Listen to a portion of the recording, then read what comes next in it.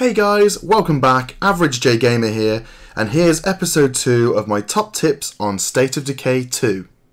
Tip 6. Outposts. The sooner you establish an outpost, the better. We've got a new house. Outposts are your home away from home. They provide you with essential resources, depending on the location, and some can even give your community a morale boost. Tip 7. Maintaining vehicles. Vehicles are an integral part of the game. Keeping them maintained is absolutely vital. You can repair any vehicle with a repair kit, and be sure you have enough gas for your journey. You can also upgrade your vehicles with different upgrade kits. Bonus tip. Doing this will bring your car back to 100% health and fill your tank, but these are rare. Use them wisely. Tip 8. Keeping blood hearts down.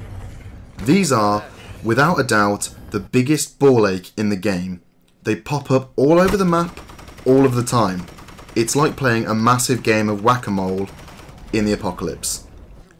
When attacking a blood heart, always take a follower, take at least one gun, take health and stamina buffs, and take explosives. Lots of explosives. You're only supposed to blow the bloody doors off. Hello. Tip 9. Love thy neighbour. Are you willing to bargain? Keeping good relations with the rest of the map is so important. By helping them with missions, it builds your relationship with them, and in turn they give you boosts like new vehicles, or eventually even joining your community. Although, if you don't help and ignore them, they can get pretty angry and become hostile, so be ready for a gunfight. Final tip. Exiling the bad eggs. Keeping the peace in your community is not as easy as it sounds.